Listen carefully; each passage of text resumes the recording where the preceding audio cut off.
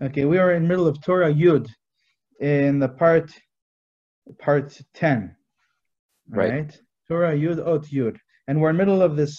What Rebbe Nachman does here at the end is he takes all the aspects that we spoke about in this Torah, all of the ideas that we spoke about in this Torah, and he fits it into this pasuk that he began this Torah.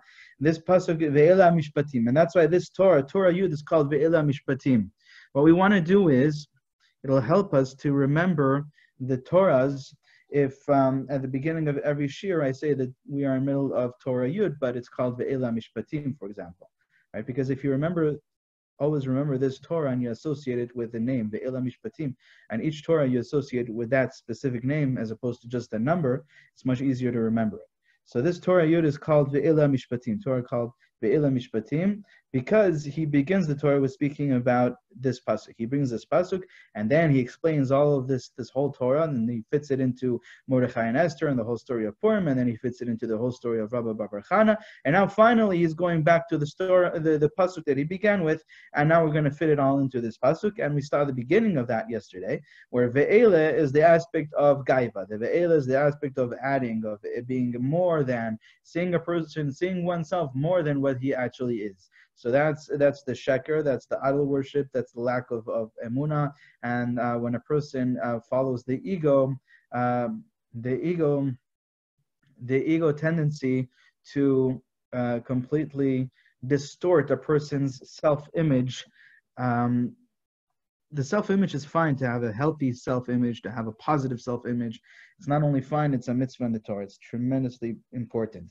But when a person does that in a way where it's disconnected and separated from the Almighty, from the Ribbon Shalom, so that's the sheker here, and that's the gaiva, and that's the avodah zara, that's the idol worship, and that's the corrupted belief systems that we're talking about, and that's the ve'elah, that's what's hinted to in Ve'ela, and that's represented by Amalek. In the world in general is represented by Amalek. That's the aspect of Haman.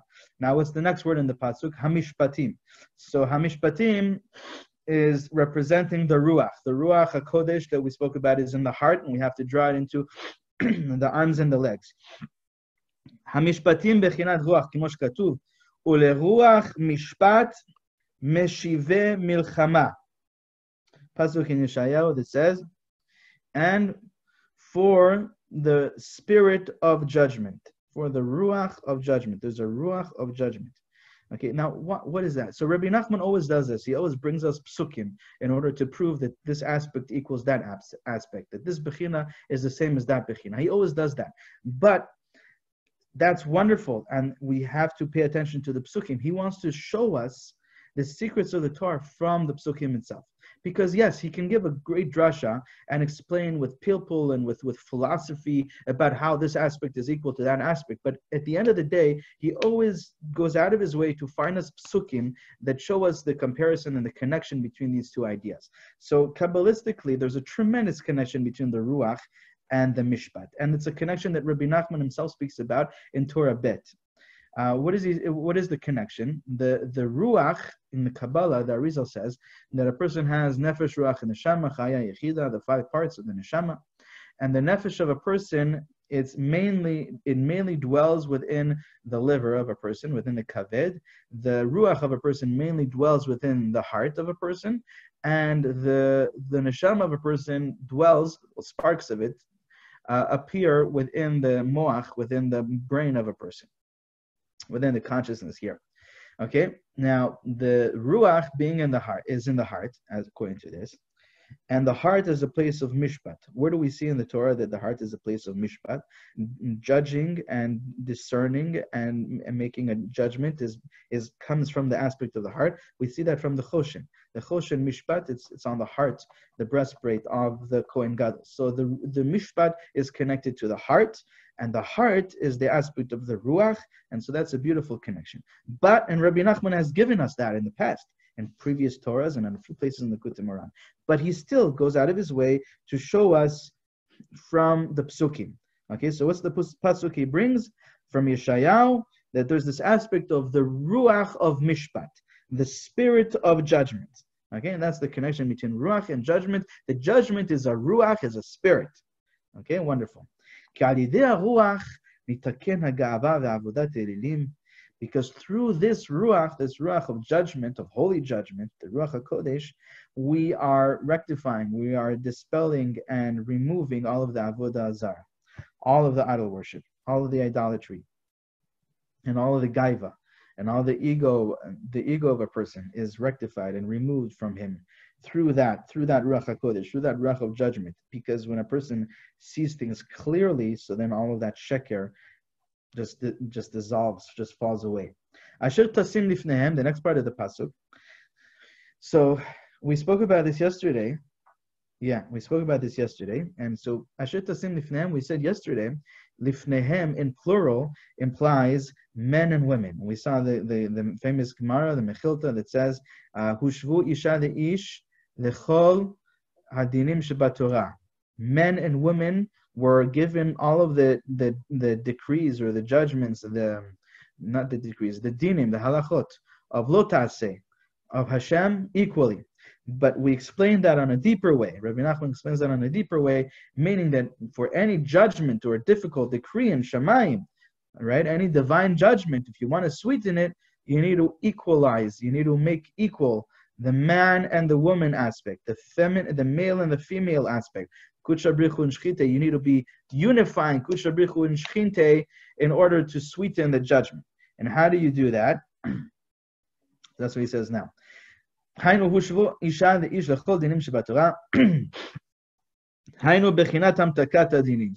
the judgment. He calls man sheyesh avodat edinim ba'olam, charonav v'dinim ba'olam. In tomorrow's Daf Yomi, the Gemara says, in Masechet Brachot Daf Zayin, the Gemara says that there is once a day that Hashem is filled with anger, the wrath of Hashem. Once a day, and it's for a moment. Rega kememre, like the amount of time that it says that it takes to say rega. It's 1 out of 800, 1 out of 1,000, tatrav, 1,080. The hour, according to the Torah, is split into 1,080 parts. Not 60 minutes, but 1,080 minutes. Okay, so you take an hour and you split it up to 1,080 parts, and one of those parts is the amount of time that Hashem is filled with wrath every day. And that's the time that Bilam HaRasha wanted to curse the Bnei Israel, and it would have an effect. So the Gemara says, when is this time? When does it happen? So the Gemara says it happens within the first 3 hours of the day. One of the moments within the first 3 hours of the day, that's the rega that Hashem is filled with wrath. And then the Gemara finishes off and says, when exactly is it within? So the Gemara says that when the kings of the east and the kings of the west wake up in the morning and they bow down to the sun and they bow down to their idols, that's the time that Hashem's wrath is revealed, when there is wrath by Hashem, the divine wrath. So this is exactly this whole concept that we see time and time again within Likutey Moharan. Rabbi Nachman brings this many times, how the whole aspect of kas is a lack of emunah. Why? Because idol worship is the opposite of emunah.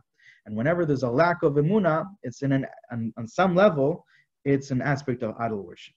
And so whenever there's lack of emunah, there's more kas, there's more wrath, and there's more anger, and there's more frustration, and there's more depression. All of that is drawn from the concealment of Hashem's infinite divine compassion. Okay, so Kikozman, so that's what this is here. He brings this here, another Gemara that says the same idea. As long as there is still idol worship in the world, there is judgment, dinim, decrees, and divine anger is found in the world.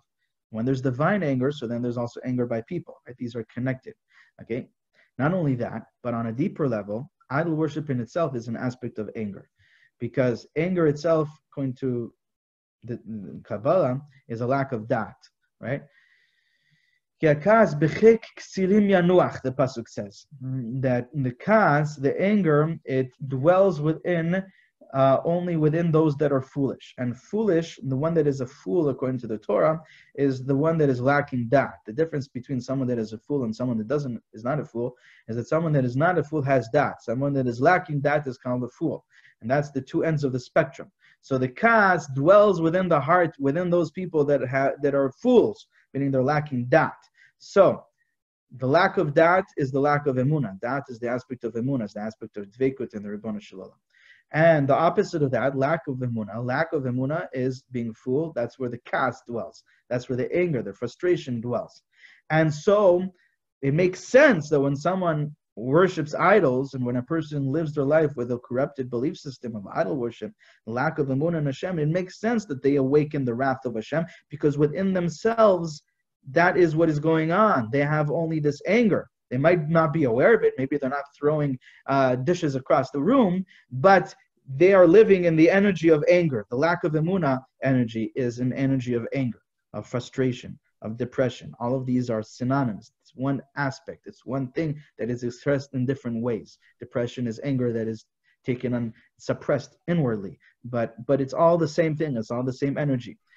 And so it makes sense that through that they awaken the wrath by Hashem, so to speak, right? Because as we are, that's how we affect the hanhaga of the Ribbon Shalom. Hashem tzilecha. Hashem is your shadow. Whatever we do, we cause like a shadow that Hashem will be revealed to us in the same way. The hanhaga of the Ribbon Shalom, the way Hashem runs the world, will be revealed to us in the same way that we live our lives. Okay?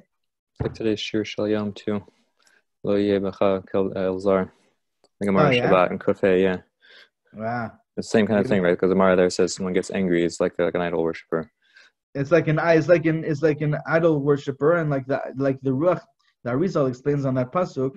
The Arizal explains that when a person falls to anger, to kas, he says that a person's neshama leaves him, and in its place he is filled with a ruach of tumah, a ruach of klipa that is filled in his place, and that ruach is called El Zar.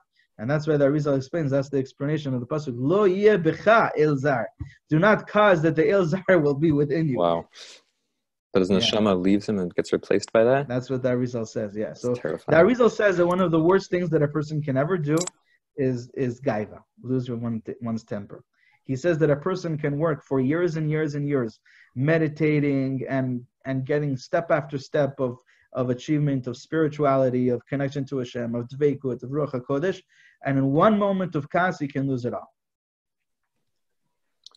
Wow. Okay, so that's all the spiritual achievements of a person can be lost within a moment of kas. And Rabbi Nachman says, not only the spiritual achievements, Rabbi Nachman speaks about the physical. And Rabbi Nachman says that whenever a person falls to kas, he should know, or whenever a person is challenged, something happens that could challenge him to fall into losing his temper. And again, when we say losing one's temper, yes, the Arizal is speaking more specifically about like throwing dishes across the room type of thing. But the way Rabbi Nachman, when you see in the Likutei Moharan, the way he speaks about anger, it's also very connected to depression. Depression is a form of anger. It's losing one's temper, where a person does things and acts in ways that are destructive to himself or to others. So usual anger is destructive to others. They scream out, or they curse out, or whatever, right? And they speak hurtfully to other people. So that's also that's anger. Outwardly, it's destructive to others. Depression is when a person is destructive to himself, right?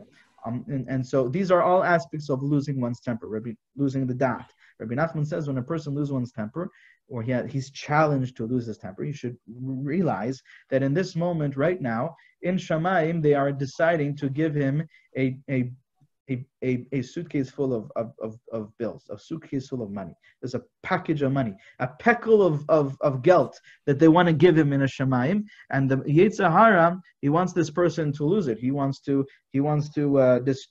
take it away from the person. He wants to cause destruction, and he wants to cause pain and lack and deficiencies. And so he wants to sabotage this treasure that they want to give him, this money that they want to give him, this package of money, this monetary success that they want to give him. And so the opposite of monetary success in the physical form, the energy, when it's turned on, it's upside down, that energy is turned into kas. And he brings a pasuk of teref natani re'av. Teref natani re'av is the sustenance that Hashem gives to those that fear Him. Again, fearing Hashem is also an aspect of that. Yirat Shamayim is synonymous with that. And so Hashem gives sustenance to those that fear Him. Teref natani re'av.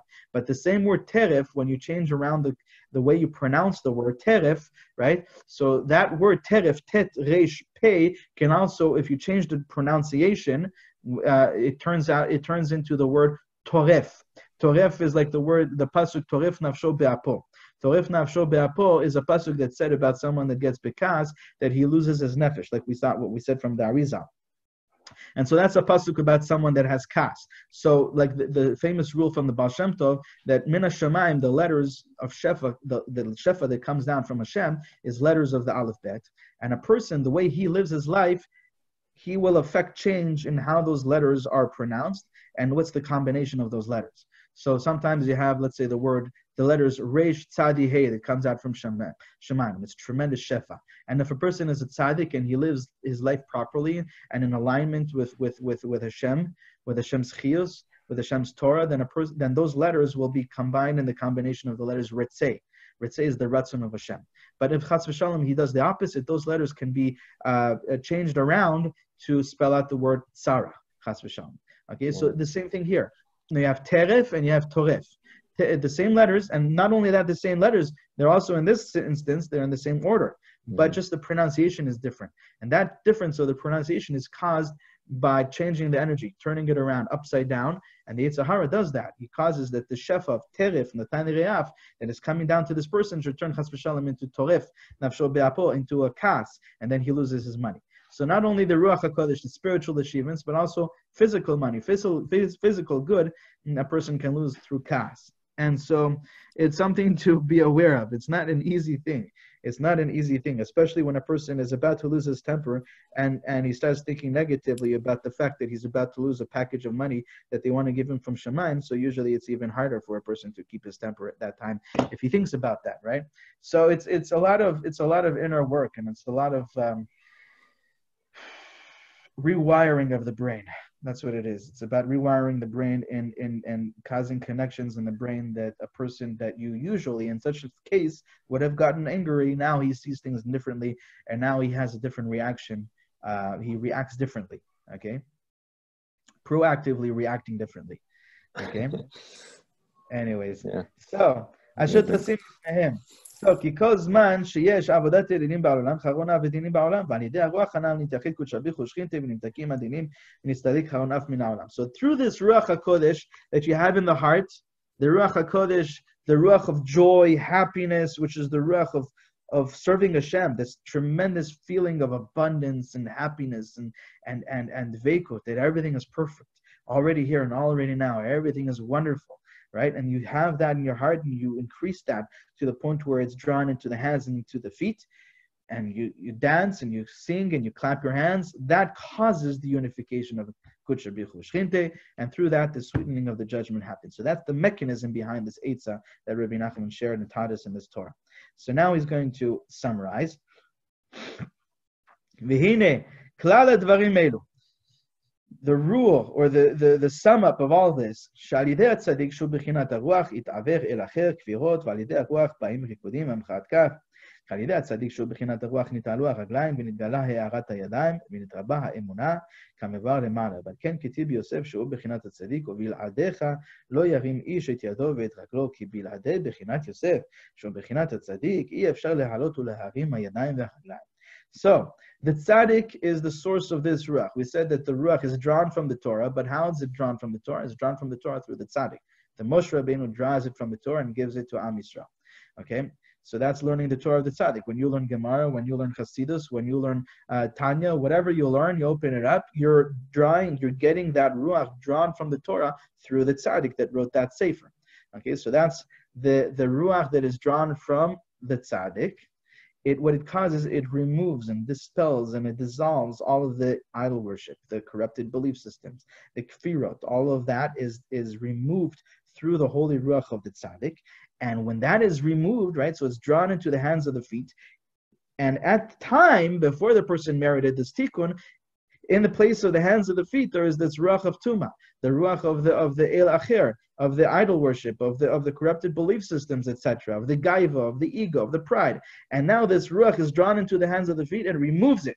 And so now the hands and the feet become light and filled with the energy of joy and happiness, and they start singing, they start dancing and clapping the hands. Okay, and so when that comes about, so that means that what just happened is that the emunah was drawn into the hands and into the feet, and it's revealed in the hands and the feet. The emunah is now drawn and revealed within the hands and the feet.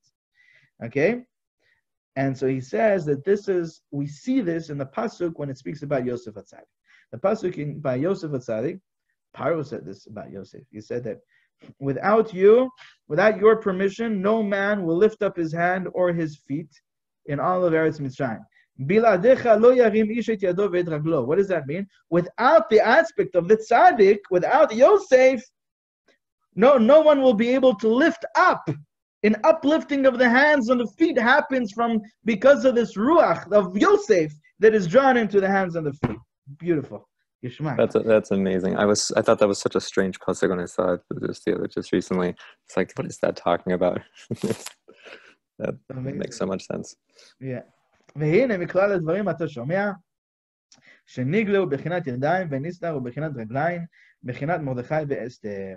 So, what do you learn from all this? What is one of the things that comes out from this Torah? One of the side points. He's going to address a side point now. One of the side points that comes out from what we learned is that we said at Mordechai, we're putting Mordechai in the aspect of the hands and Esther in the aspect of the feet. Okay? So he says, not just the hands and the feet, we also said that Mordechai is the aspect of the revealed part of the Torah, and Esther the aspect of the hidden part of the Torah. So now we have kind of like a question, something that is unclear, because I would think that Mordechai should be the greater aspect. He was the tzaddik of the generation, he was the Rosh of the Sanhedrin, and the greater aspect of the Torah is the aspect of the hidden part of the Torah. It's greater than the revealed part of the Torah. So why are we putting Esther in the hidden aspect of the Torah and Mordechai in the revealed part of the Torah? So that's the point that we're going to address now.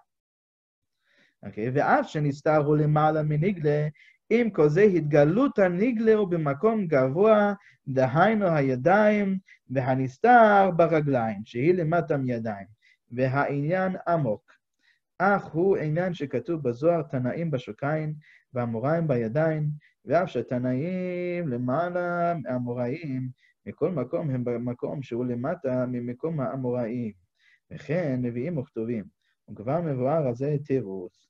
So he gives an answer, and the answer is something that's very deep, something that needs to contemplate what is going on here, and I have a few ways of explaining it. But the idea in general of what he's saying is like this. He says that yes, the hands are higher than the feet, and therefore it makes sense to say that maybe that the revealed part of the Torah should be in the feet, and the hidden part of the Torah should be in the hands. Just the opposite, right? No. That we would say that Mordechai should be in the feet, because Mordechai is the aspect of the hands. We would say that Mordechai is the hidden part of the Torah, because Mordechai is the higher aspect. And we would say that the hidden part of the Torah should be in the hands, not in the feet. Okay, that's what we wanted to say. The answer is like this. The answer is that yes, the hands are greater than the Torah, and the hidden part of the Torah is greater than the revealed part of the Torah. And if so, then why did we see earlier that the hidden part of the Torah is represented by the feet? So he says that is not absolute, meaning, yes, in general, if you see the body as one, and you see the body, the parsuf, what's called a parsuf, the whole mivneh, the whole anatomy of the Torah, and you would say that the hands represent the revealed part of the Torah and the feet represent the hidden part of the Torah. Yes, that is accurate. However, when the Torah is being revealed, there's this idea that is taught in the Tikkun HaZohar that the revealed part of the Torah is revealed on a higher place than the hidden part of the Torah. The hidden part of the Torah, I'm sorry, it's getting confusing. The hidden part of the Torah is revealed in a higher place than the revealed part of the Torah. Okay? Meaning that it gets basically, the wires get crossed. Okay? What does that mean? That means that yes, the aspect of the feet is the aspect of the hidden part of the Torah. The question is, if the hidden part of the Torah is the aspect of the feet, it shouldn't be the aspect of the feet, it should be the aspect of the hands, because the aspect of the hands is greater. Okay? So the answer is that the revealed part of the Torah, Hidgaluta nigleu b'makom gavoa. The revealed part of the Torah is revealed on a higher place than the hidden part of the Torah. Okay. In Tikkun Azar, it says this in a different way. In Tikkun Azar, and this is where he is getting this answer from, based on something that it says in Tikkun Azar. In Tikkun Azar, it says that we have Tanaim and the Amoraim. The Tanaim wrote the Mishnah, and the Amoraim wrote the Gemara. The Tikkun Azar says that the Tanaim are in the feet, and the Amoraim, who wrote the Gemara, are in the hands. How does that make sense? The Tanaim are greater than the Amoraim. And the answer is that the revelation of the hidden part of the Torah is in a lower place than the revelation of the revealed part of the Torah. So that's why the Tanaim are in the feet and the Amoraim are in the hands. And that's why the hidden part of the Torah we're saying is in the feet and the revealed part of the Torah is in the hands. Because when the Torah is being revealed to us, the hidden part of the Torah is revealed to us on a lower place relative to the revealed part of the Torah on a higher place.